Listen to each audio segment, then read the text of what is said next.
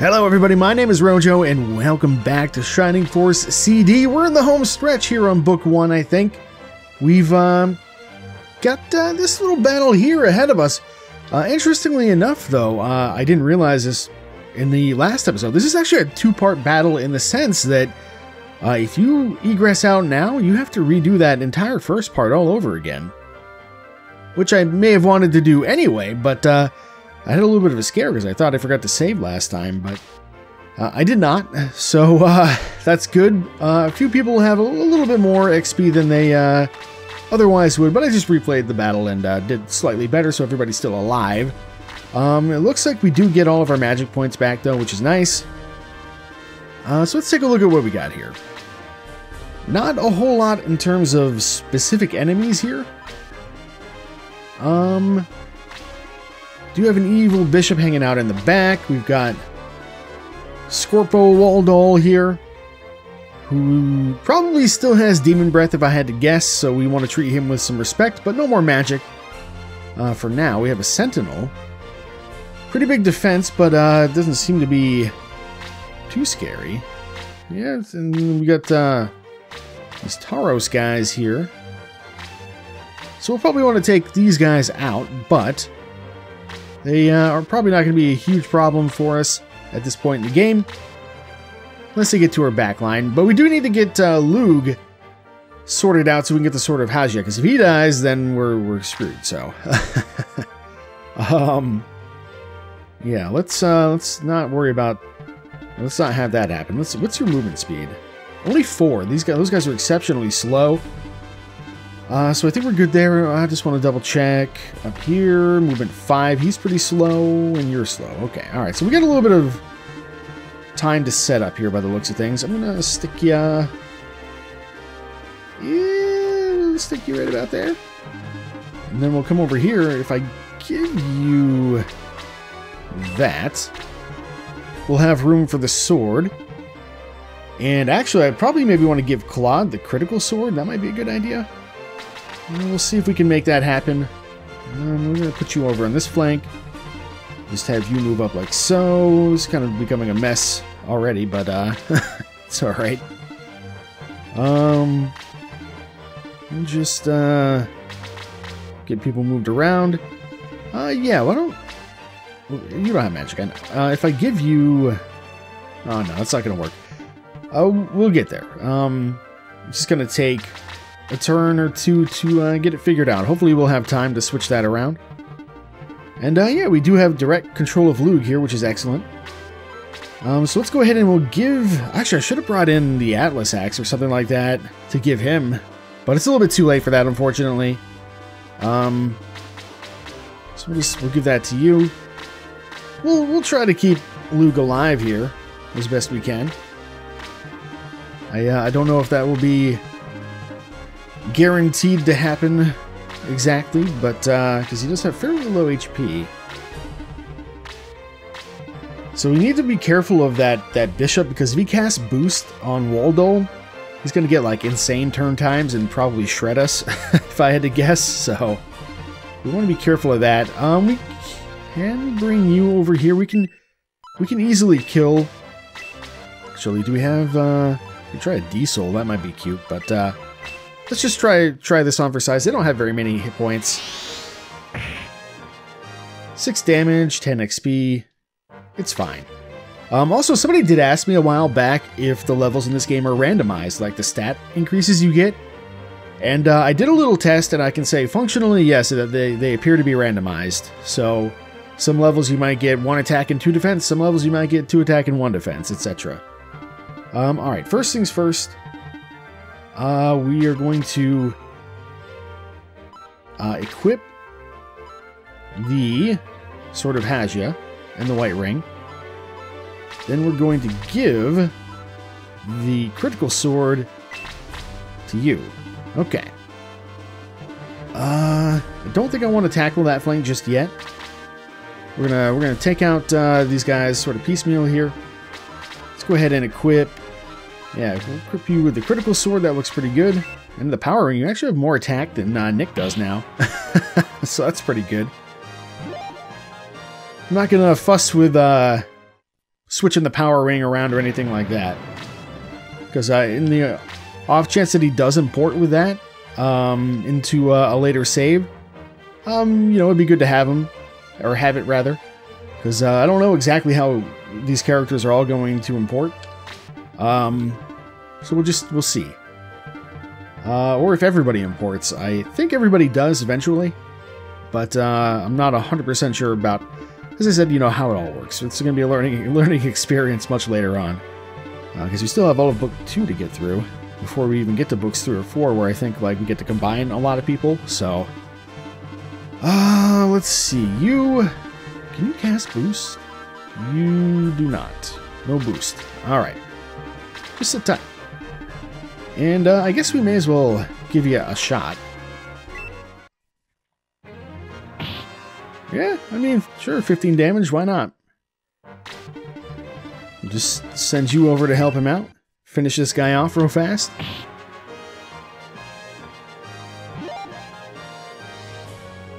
And a nice level for the road here, as we are starting to finish things up. Alright, so let's start moving people up. Just like so.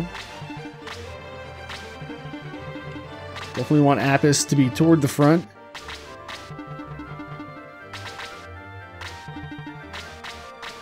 So these guys are getting into like a lovely AoE formation. I wish enemies would be a little bit more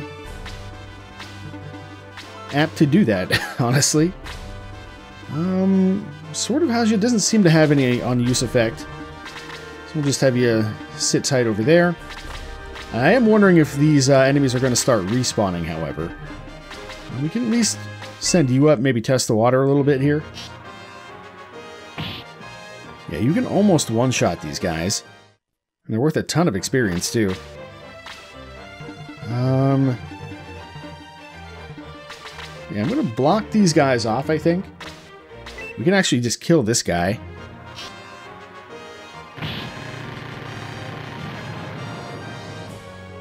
Very nice, level 16. I believe the max level is 20 before and after promotion. But I could be mistaken about that, I guess. We will not find out here in this playthrough, for sure. But I imagine there's probably a document somewhere on the internet that will tell you one way or the other. Let's just put you there, I guess, and we'll put you over here. We'll put you on this side as well, I think. And you can bring up the rear like so. Alright, let's see what these guys look like on the attack. 1 damage. That's what I like to see.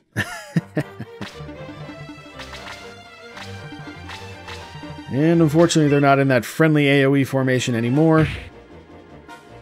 What can you do? Ooh, they do get a double attack here, though. And then we get a counter attack, which is nice. Level 17. Oh, and he does get heal 4 right at the end here. It's not too bad. You're going to be just out of range. But you can move up. So let's see what this Sword of Hajya looks like. Ooh, shiny.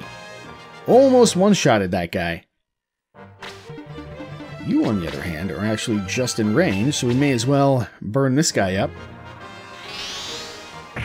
I'm still thinking there may be another battle after this. We'll see. I'm thinking we're going to go in that hole in the wall. But it's hard to say. Alright, you may as well finish this guy off, just like so. Interesting, do you have 77 attack as well? Or are these guys just immune to being one-shotted? Alright, 75. 77. They might actually be immune to being one-shotted. That's what I'm starting to think here. This is a bit of a risky play here. I'm not gonna attack the bishop just yet. I'm gonna attack this guy instead.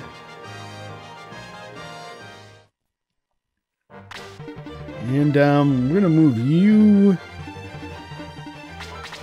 to here. So that doesn't do anything. Thought I would maybe give it a try. Actually, I'm gonna put you here. I just wanna block it off so they can't kill Wendy. too terribly easily. And then you can actually go here and give me Big Freeze to finish off this one guy. This guy seems to take basically maybe not quite full damage from magic. Pretty close, I think. And there we go, another level for Domingo. Now you do actually have boost. Why don't we use a boost? I think that sounds like a decent idea. Where do I want to put it? I kind of want to get Claude in there. And I guess she doesn't really need to be boosted, so... Oh, but the range is very small. So I guess we don't really have much choice. We'll have to do it this way. Or not do it at all, I guess, if we want to get Nick in there, which we do. Because we don't know what Woldol has up his sleeve, so having that extra defense and speed is going to be useful.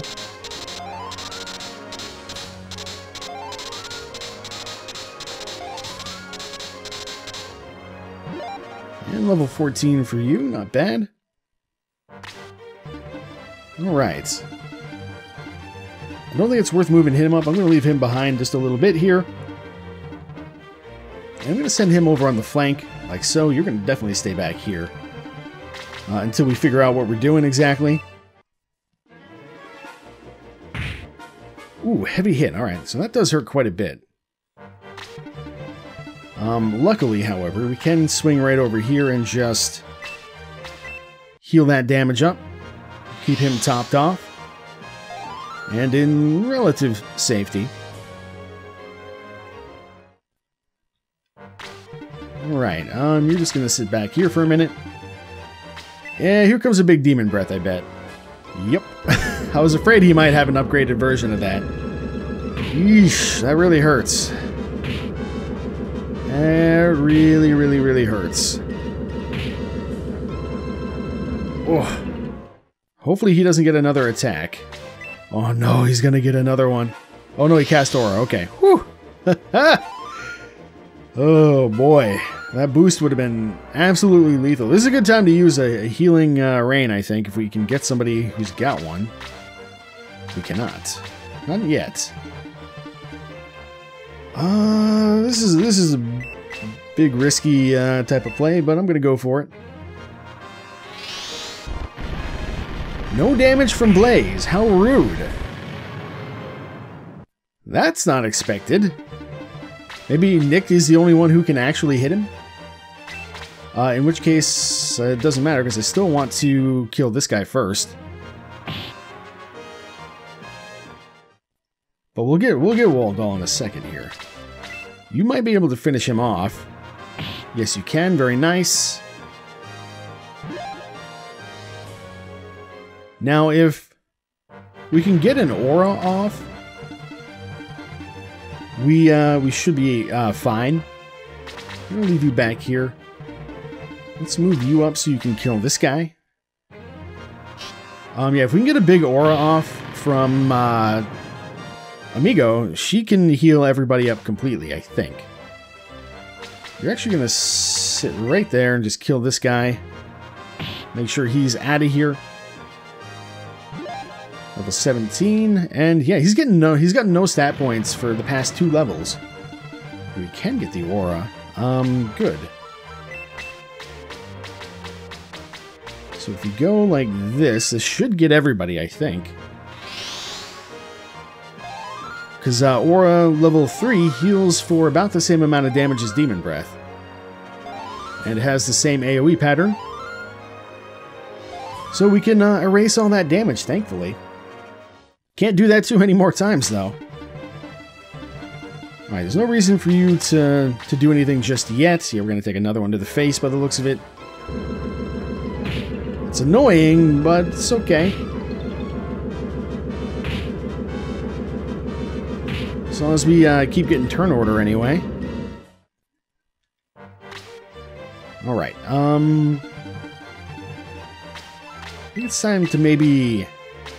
So we can also heal people this way. Let's do it this way this time. Save an aura for later, maybe. Or we save a big aura for later. And then you can actually come right over here. And we'll do a big boost on these guys, maybe. Like this.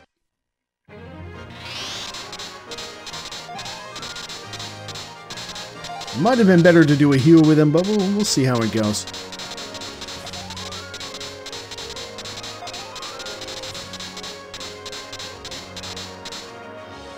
Yeah, Miko's only got one more of those big auras in her arsenal at the moment. Might be easier to just have you move back here. You could use a healing seed, but we'll just have you move back and healing seed yourself. That should keep you alive for one more turn.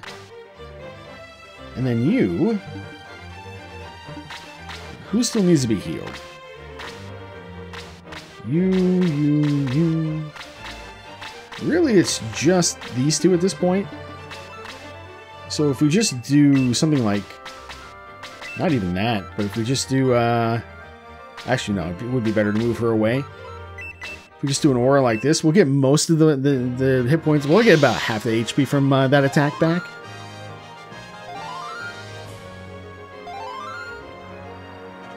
But it'll be enough to survive another one. Well, maybe not with her, but with stock at least. But she's too far away, I think, so... let's see. You know what, Lou? Just hang out in the back in case someone tries some funny business. Okay, 8 points of damage. He is boosted right now, so do you need to be cautious of that? Ah, evil bishops, huh? Alright, let's see how we do now. There we go. That's the good stuff. Oh, I didn't read that. Spit a stream of venom. Right arm was poisoned. 5 XP. That doesn't seem very good. But I wonder if you've broken his barrier now? Let's try another blaze. Yeah, alright. Now we can actually hit him. With everybody. Very nice. Let's get to work, shall we?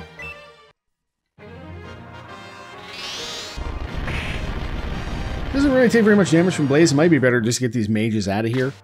And have them stand up top.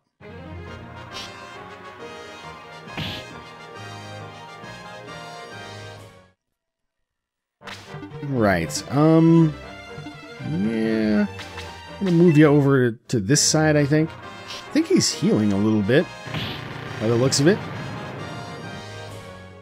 Which is, I think, something maybe Dark Dragon did, if I'm not mistaken. I am going to move you up here, though, I think. I'm going to get Cray up here now. Let's see. If I do... Well... No, I am going to put you here. If I do this, I can get a big heal on him. I want Cray to be in a position to actually attack, because he's going to do a lot of damage. And we'll send Domingo up this way as well. And here, I think just hang back and do a little heal on yourself. Hey, level 14, not bad.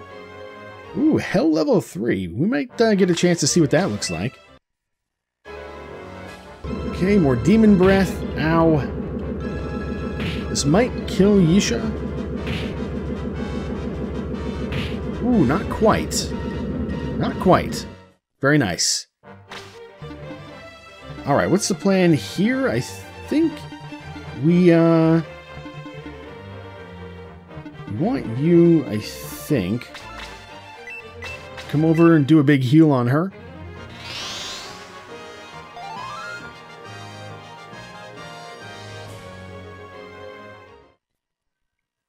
Right, now we definitely want you to come over here. Need to get all the damage on this guy we can. Because we can't just take Demon Breath to the face forever. We can, however, solve a lot of our Demon Breath related problems by just doing one more of these. I don't think we'll have to worry about doing another, and we do have the Healing Rains if we really need them. We might even try one just to see what it looks like for fun. See if it looks like it does in Shining Force 1. Alright. Just move you up a little bit. Ooh, baby. I think she's in trouble. Yeah, well, we tried. I don't know that she was actually boosted, so maybe she could have survived, but it did seem like he was more interested in doing demon breaths, somewhat wisely. I wasn't expecting him to get another turn so soon either. But it is what it is. Nothing we can do about it now other than try and surround him here. So there's his boost gone. And we move you over like so. And yeah, we should get him in the next round here, I think. He's far enough away that I don't think we have to worry about it. So we'll just do a blaze here. It's not much damage, but every little bit helps here. Okay. Another big hit from Apis here. Very nice. And you're out of shit. Well, I'll tell you what, let's use, oh no, we don't have the thing. We got a protect ring we could use. I think that's just a boost spell, though. So, I'm just gonna put her over here. And there's another demon breath. Seems like he's getting faster, almost. But he's definitely on the ropes. Ooh, Lou, careful. Definitely gonna swipe at him with you. Oh no! And he got counterattacked as well. That's rather unfortunate, if I do say so myself. And I do.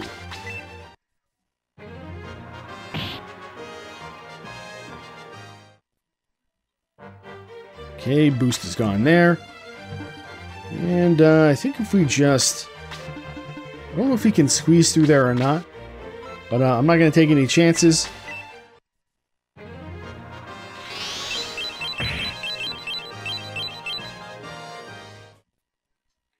Or rather, I guess I should say, I can't block him off in 2 places at once, so... Oh shit, I didn't mean to do that. Well, so be it. I thought he had maybe had one of the healing rains. I was gonna use one.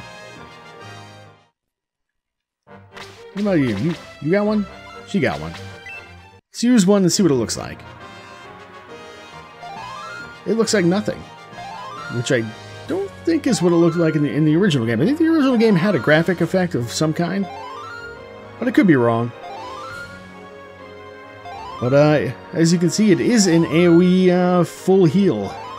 For the entire group. At least I believe it's a full heal. We don't have anybody damaged enough, I don't think, to confirm one way or the other. And it does give her XP too, which is nice. But yeah, it's a pretty powerful item. Okay, he's going to heal himself. That's fine. We're just trying to keep him away from Woldol. Because it's a lot easier to kill that guy than it is to kill Woldol. May as well get an attack in here with Lug now. Pretty good hit. And, have we even tried to sleep on anybody? Here we go. Have a sleep. Unaffected by the magic, unsurprisingly. And it looks like Apis is going to do the honors here. Slam! Critical hit. 29 damage. Woldol is defeated. Ow, indeed.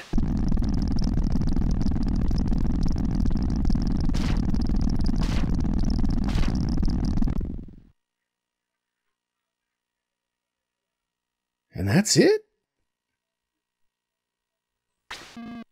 Did we win? That's what I'm asking. Yes, Apis, we won. We have the sword and Woldol is gone. Wow, he turned into a giant scorpion. Roos, don't worry, at least Lug is safe. Father, I'm so glad to see you. My friends and I couldn't let you disappear. We joined forces to come after you. Roos, we had heard the brave warriors were on the way, but I had no idea my own son would be among them. Uh-oh, he's not feeling so hot. You got poisoned. What's wrong with you? Nick, your right arm is turned to stone. Uh-oh, that seems bad. You fought bravely and well for one so young, but this was just the beginning of a much larger invasion. Nick, to heal your arm, you will have to face me another time. Well, if that isn't a cliffhanger for a sequel, I don't know what is. Thus, Nick and the Shining Force restored peace to Cyprus and Guardiana. Hey, Henri's back, and she's feeling better by the looks of it. Thank you all. Guardiana is grateful for your bravery. And Nick has sacrificed his right arm for victory. Your Majesty, Cyprus plans to send soldiers into the depths of the continent. Then I will send Guardiana's best warriors to help them. It would be an honor to go, Your Majesty. We can help King Nick restore his arm. We owe him at least that much. To Cyprus. Alright, so I guess the Shining Force is moving out once again.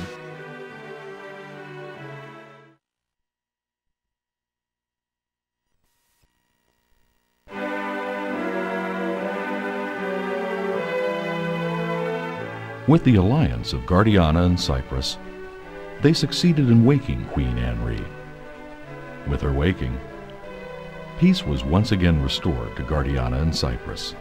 But as long as the right arm of the prince remains as stone, no one can escape from the shadow of the evil Eon Empire.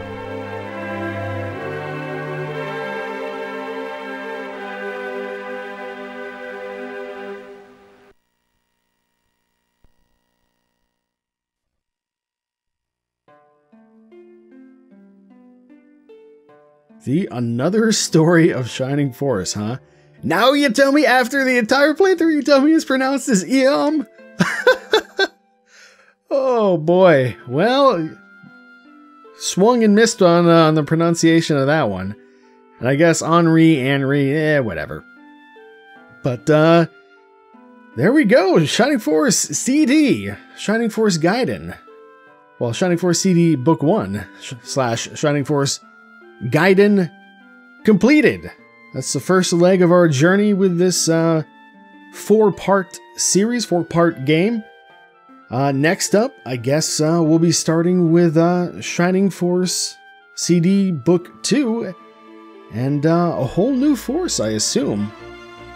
So stay tuned for that. This has been a lot of fun so far, and I'll see you next time.